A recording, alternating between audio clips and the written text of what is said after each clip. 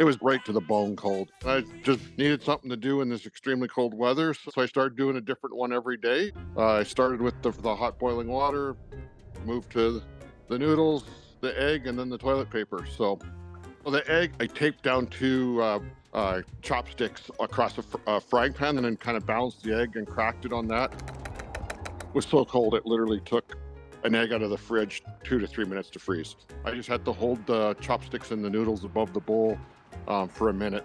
Toilet paper roll, that was the hard one.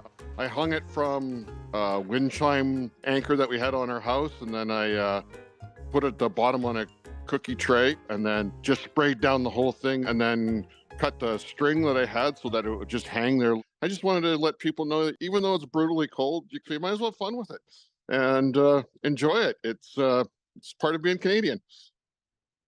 Okay, so we're all little kids at heart. I don't want to be a nag, but throwing hot water around doesn't always end particularly well. The temperatures have warmed up a little bit in Edmonton, like around a balmy -20 now to that -45, so be careful.